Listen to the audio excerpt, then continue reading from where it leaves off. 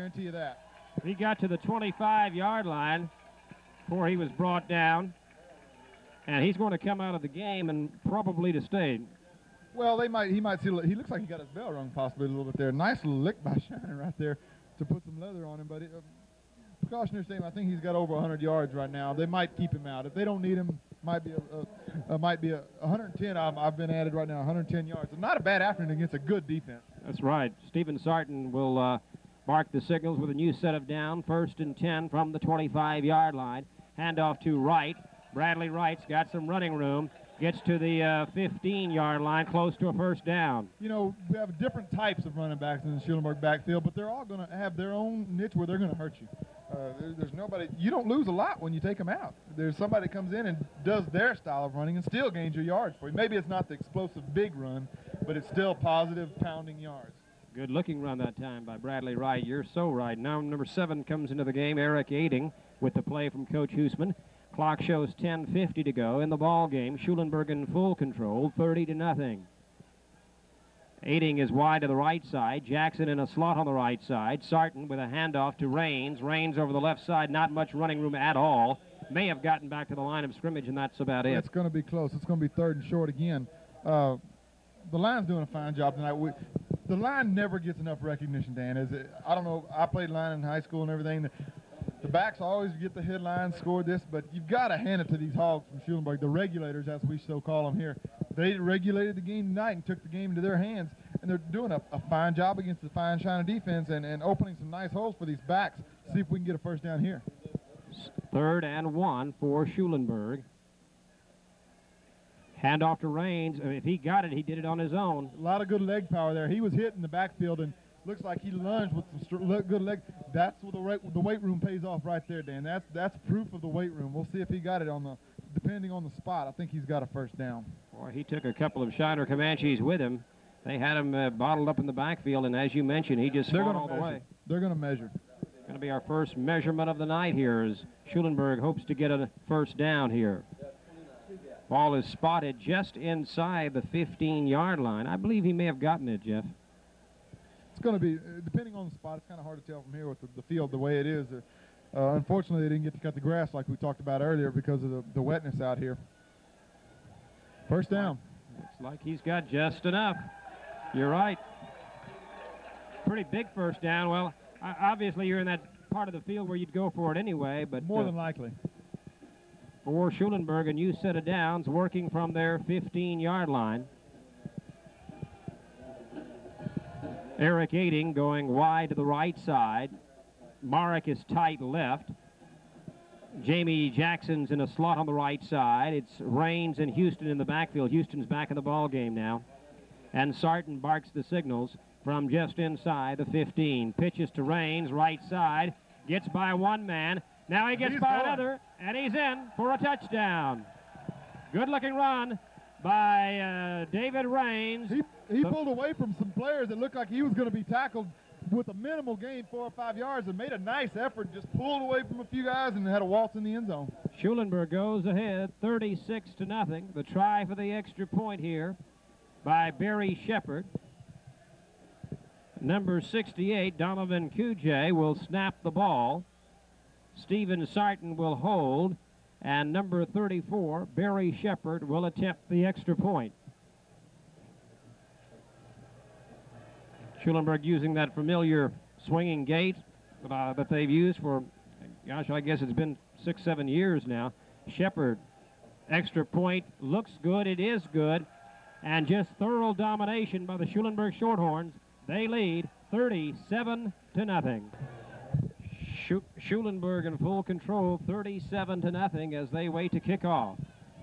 As you can see, but we talked about, Schulenburg came out in full force to support their horns.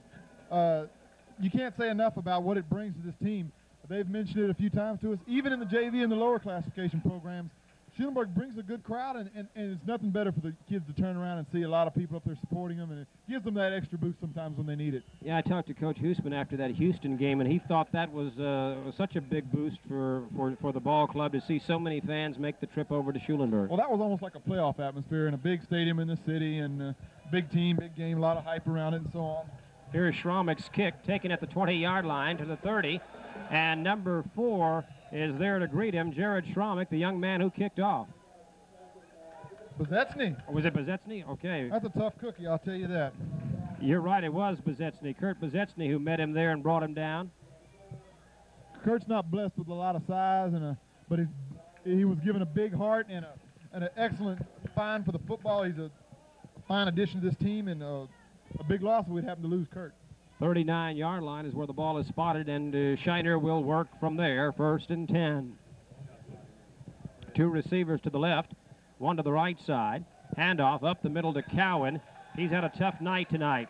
There's been nothing.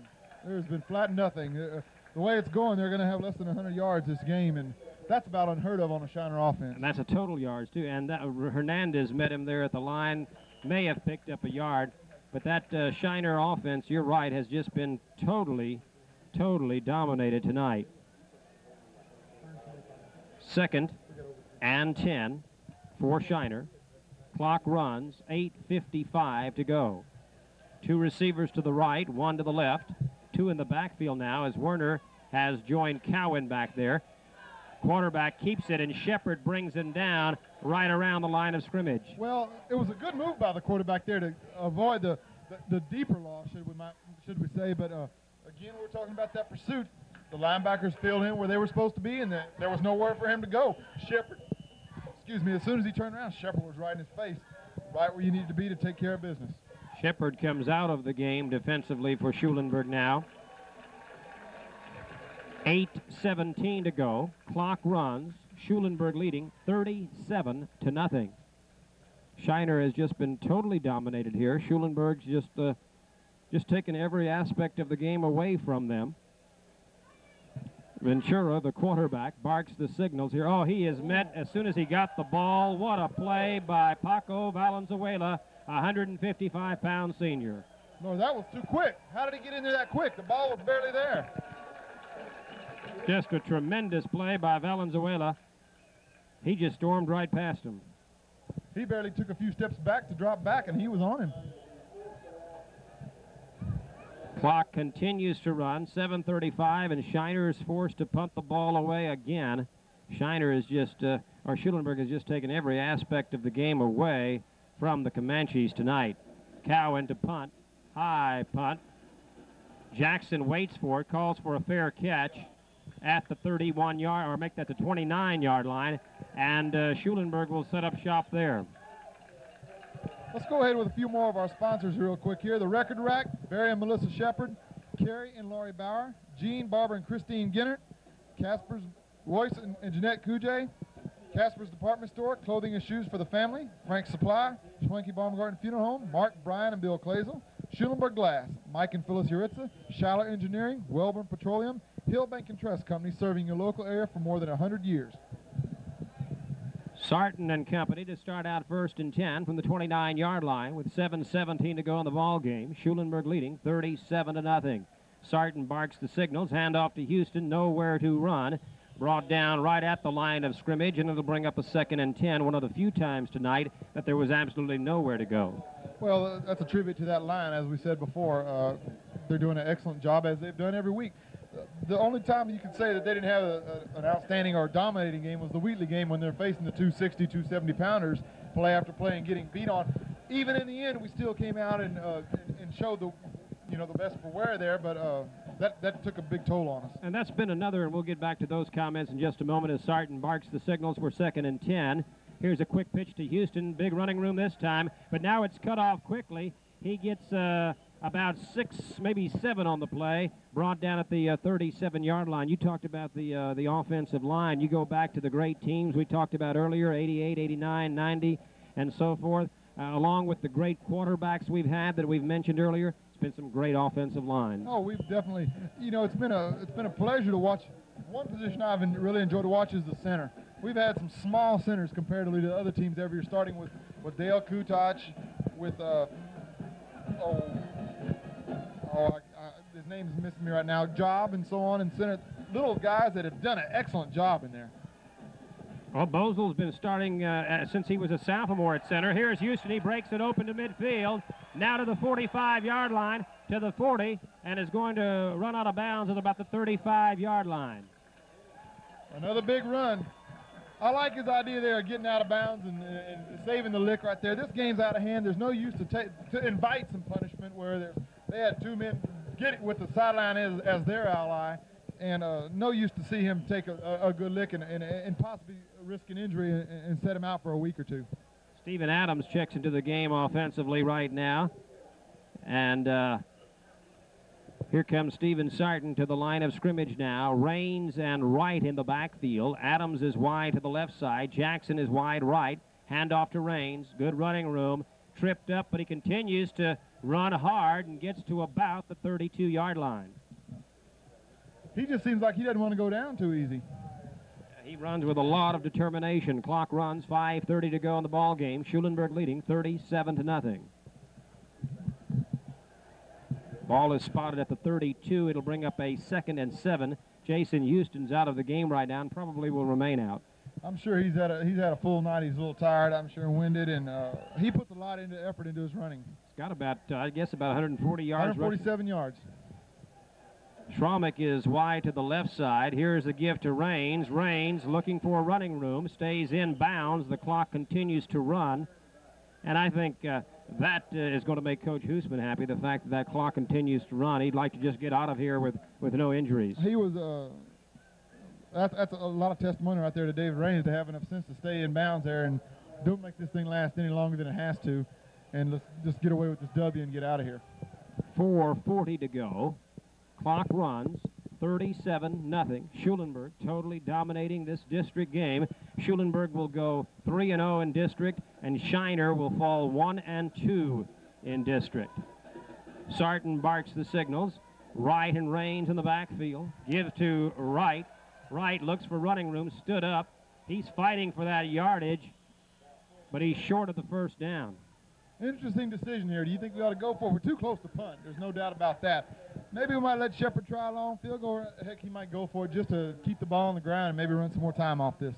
Yeah, I think you'll see Coach Hoosman go for it here and just keep the ball on the ground and hope he can pick up that one about 1.5 yards. Well, I see Houston talking to him on the sideline. He might want to try to get in there and get a few more yards here. I'm sure he wants the ball. He's going to save him out. Jared Schromick coming into the game with the play from Coach Hoosman. We're going to call it 4th and 2 here. Schulenburg would like to keep possession of the ball and run the clock out. If they're going to do that, they need to pick up 2 yards here in a first down. Raines, I believe he got it. He's a little short, I believe, Dan. It depends on the spot. I think he's going to be a little short. Made a good second effort there after he was hit. I think it's going to be awful close, Jeff. First down the other way, they're showing without even a measurement. Okay, you're right. Shiner holds, and Shiner takes over. It's a good effort, though. It's a good decision. It took some more time off the clock, and with the punt, you might only get, if you got in the end zone, you're only gaining 5 yards on with the amount of time it took off the clock. It's a good decision. Schulenburg totally dominating this ball game with 3:33 to go. They lead 37-0. Ventura brings his team to the line of scrimmage. 2 receivers wide to the left side. I'm sure Shiner is thinking they'd like to get something on the scoreboard. They do not want to get shut out. Mahichek, I tell you, he's a man possessed out there. When he gets a chance to play, he lets you know he's out there. Brad Mahichek, 6'3", 145-pound senior. Yeah, when he's been on the field, he's let his presence known. As our coaches are leaving the booth now, I think they've had a good night of this. Good to see Coach Conley Brown, also Coach Doug Stewart up here this evening, and they, of course, done an excellent job relaying that information down to Coach Hoosman along the sidelines. Now we've got a timeout by Schulenburg, I believe. They're going to do some switching in there and get some players in that normally don't get to play some positions. We're going to finish up with our sponsors here. We got Watzlawick Clinic and Pharmacy, Mr. B Fireworks, Tom Vargas, where you get more bang for your bucks. Hollis Duncan Insurance Agency, Hugo Holas and Schulenburg, and Carl Duncan in Weimer. Frank's Restaurant, Management and Personnel, 65 years of superior food, IH-10 and Highway 77. Chuck Brown Ford, Double B Foods Incorporated. Bubba and Karen Dagan, Don Blancett, Schulenburg Tires, Alfredo and Mildred Valenzuela, Victoria Bank and Trust, Prime Industries, and Mr. W.A. Farrick. Well, the Schulenburg Shorthorns, 37-0, as Shiner has the ball with a 2nd and 5 now. I've just been informed by our stat. I'd like to thank Rodney Mahogany for helping us up here tonight. He's done a fine job in keeping our stats. He just informed me that Shiner on the last play has just hit exactly 100 yards for the night. That's total yards. Total yards. That's incredible. To hold Shiner to that type of low statistic is really remarkable. 2nd and 5, 3:02 to go in the ball game. Quarterback sneak. He's going to be a little short yet. It's going to be 3rd and short. Marek in on the defensive tackle for Schulenburg, along with Brian Valenzuela. Clock shows 2:45 to go. And it'll be 3rd and 1 here. Shiner sending one receiver wide right, one receiver wide left. Here's a quick throw over the middle, complete, brought down by number 20, Todd Anders, a 170-pound junior for the Shorthorns. If we get the ball back, Dan, be looking for see him in the backfield. He's a nice little hard runner as a junior, and he'll be a welcome addition next year to our backfield. Been a fast-moving ball game, Jeff. Well, being with Shiner's running game, you expected to, and we've had good success on the ground to keep that clock running. I expected that tonight with their type of team they are, and I enjoy it. It's fine with me. I enjoy these short games. Ventura, the quarterback, brings his team to the line of scrimmage. 2 minutes to go in the ball game. Here's a quick pitch to Werner. Werner around the left side. He may go all the way. Here comes Anders, who run him down, along with, let's see, was that Brian Valenzuela again? I believe it was. To run down Bobby Werner. Well, you got to give him credit. He trailed on the play as a defensive lineman and came back to make that tackle. Excellent pursuit. There's no give up in the Horns.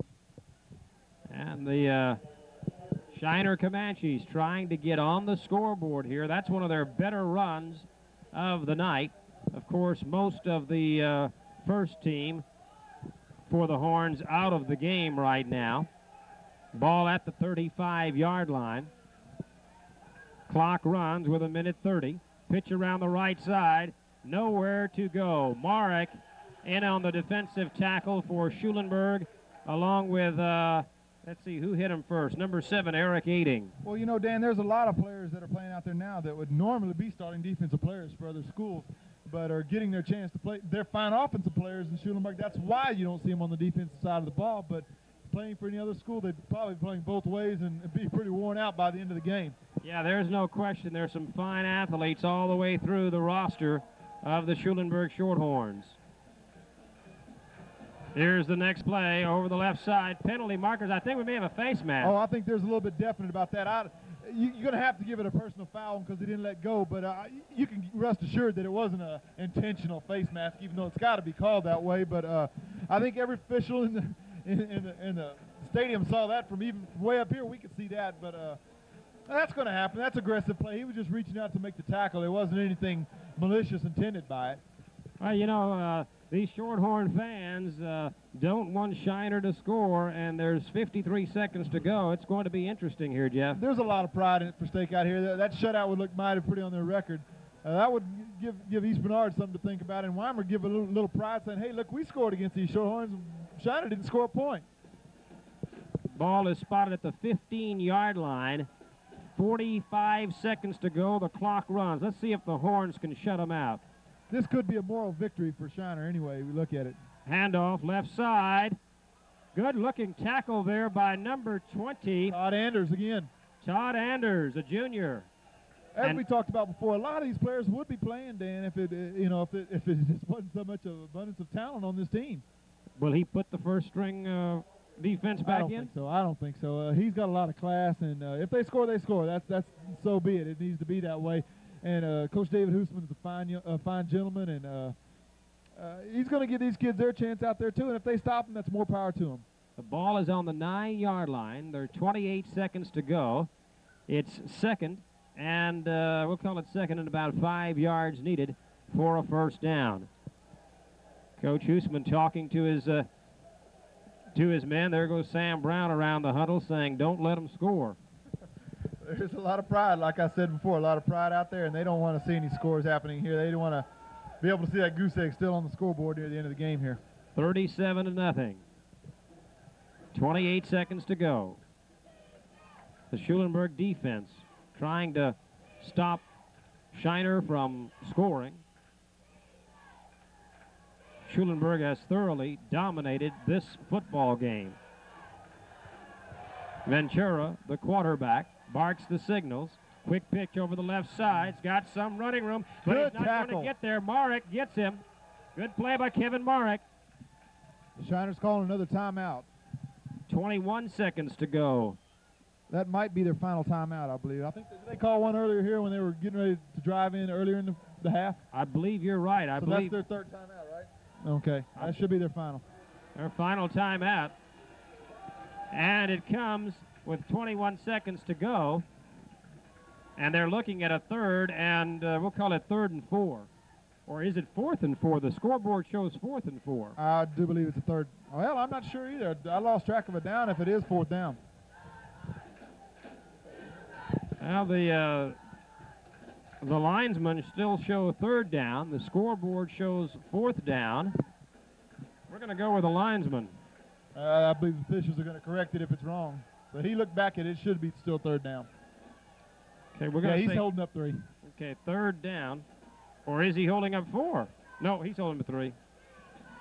3rd down. Now they're changing it on the scoreboard. 3rd and 4. 21 seconds. If he can just keep him in bounds here, look for him for a sweep or something if they don't get the touchdown to be able to get out of bounds, because if not, they might have a chance to run this clock out. Here's a quick pass. It's going to be incomplete. That may be a lateral, but no, they're going to say it's incomplete pass. It's going to bring up a 4th down nonetheless in the do-or-die play here. And Shiner may kick a field goal here. Moral victory anyway, right? Yeah. They're going to pass that up and try to get 7. There's no... 4th down and 4 for the Shiner Comanches. 16 seconds to go. The ball is at the 9-yard line. Ventura, the quarterback for Shiner. He's had a tough night. He rolls to the right, holding against Shiner, not being called. He didn't get in. He fumbled the ball. Shiner got it back. But it might not be for the 1st down now, though. I think we'll get the ball because the fumble brought it back. And we'll be getting the ball. 1st down our way. That's it. Schulenburg takes over. A fine hit, but I wish I didn't see who made the hit. But, boy, they put a lick on him, and he coughed that ball right up. It'd have been pretty close, Dan, even without the fumble, if he'd have made it or not. Yeah, it would have been a heck of very close, but as it is, Schulenburg will take over for the last 5 seconds of the ball game, and they are going to win the game 37-0. What a convincing win. Well, if there's any doubters in the area of who's number 1 in the state right now, I think this pretty much quelled it. Yeah, I think that's exactly right. And you know, East Bernard's got to be thinking, now what? We still get, and they have to come here, which is Shorthorns Den, and I don't know if that's going to be a welcome place for anybody. Sarton will just run out the clock here, and that's it. The game comes to an end. The Schulenburg Shorthorns convincingly defeat the Shiner Comanches 37-0. And Jeff, your thoughts on the game? Well, we were talking about at the Booster Club meetings earlier today. The Coach Hoosman was shaking like a leaf and he's nervous. And everybody says when Hoosman's nervous, he's more dangerous than ever. It proved it again tonight. He came out with we didn't have to do anything really tricky, to tell you the truth. It was just pretty much a smash mouth football, and we're going to put it to you. You got to stop our strength. In 2A football, if you have a well-rounded team like Schulenburg does, where you can pass, you can run, you can do whatever, you're going to go a long way. A one-dimensional team, as is, you could see in Shiner's case this night when they only had a total of 13 yards passing, is going to catch up with you, and a good team is going to be able to key on your running game, and that happened tonight, and it showed in the final score. You just can't say enough about the coaching job that Coach Hoosman and his staff has done for a game such as this. As you mentioned, he was nervous. I remember a few years back when Maynard beat us in the regular season. He was like a different man the rest of that week. He took it personally, and then when we met them in the playoffs about 5 weeks later, we totally dominated that game. He doesn't like to lose, and that shows. Well, he learns something from every game, and he applies a little more and maybe makes some more improvements. Every week they get a little better, and that's a pretty scary thought when they're pretty good already, and there's room to get a little better. the scoreboard's going to light up, and some of these people around the state are going to say, "Ooh, Schulenburg, Shiner, that was supposed to be one of the 2A games of the week." And Shiner had to come out and play this game. Their back was against the wall, and we pretty much showed them, hey, we don't care what your position is, we're going to play our game. Just a great game plan, and the young men were totally prepared. Just a great dominating night for the Schulenburg Shorthorns. Well, if we can, in a few minutes, we'll take a few minutes and be able to get some final statistics for you, and to really show how dominating the game really was statistically, as well as just what you saw on the field here. We'll get back with that, and hopefully in a few minutes, and get some final thoughts. Schulenburg, Texas, the Schulenburg Shorthorns thoroughly have dominated the Shiner Comanches, and they come away with this one with a 37-0 win. Jeff Prosky, all Schulenburg tonight. Very much so. A very convincing win, much more than anybody anticipated. Both sides of the field, I'm sure. The total statistics really show it. We have on the Schulenburg side, on the rushing, we have Houston, 18 carries, 147 yards. Another fine night by him, considering this Shiner team is allowing an average of 126 total yards the whole game. One man blew that on his own for Schulenburg. Wright, another nice night, 5 carries for 23 yards.